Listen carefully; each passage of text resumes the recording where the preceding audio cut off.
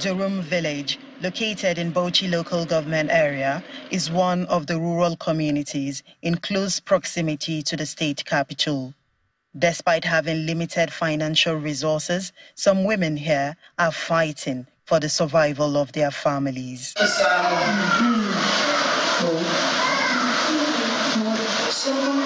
Hakima Gambo, an agent of a digital banking system, is helping these women by registering them for accounts opening to support their businesses.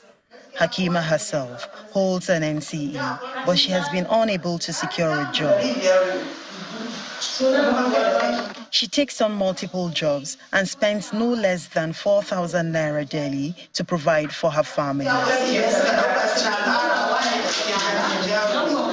Most of the days we are going out without taking our breakfast, because if I wake up without any kobo in my hand, I used to go out and seek for the money. When we come back, then we cook. If I get it, we will cook. If I did not, we will just rely on waiting for their father.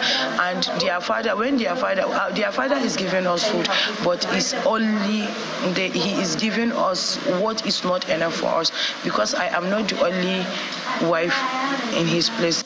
Young and old, these women have stories to share about how their circumstances have forced them to become self-reliant. These women have unique stories of resilience, and they demonstrate their unwavering support for their families amidst the current economic situation. Their gathering here today serves as a powerful example of their determination to actively seek ways to improve their economic conditions. Our team followed some of them to their homes. One of them, Rukaiya Hassan, lives in a humble hut and shoulders the responsibility of taking care of 8 children, as well as her ailing husband, who cannot afford hospital care. We met her children having lunch, and she feeds them from the profits realized from her small business as she sends them out to hawk goods on daily basis. My children are not in school. They dropped out because we cannot afford their education. All we are after is to get food to eat. Another woman, Ramatu Suleiman, takes care of her aged mother, ailing husband, ailing son, and other children. She relies on the help of others and the money she earns from making cornmeal porridge.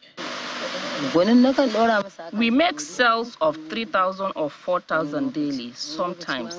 The children return without selling everything. We also encountered a young girl returning from the woods after spending several hours there.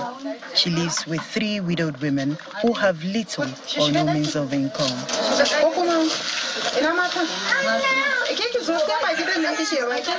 The support these women receive mostly come from non-governmental organizations, with many of them benefiting from a savings loan scheme provided by Economic Development Associates.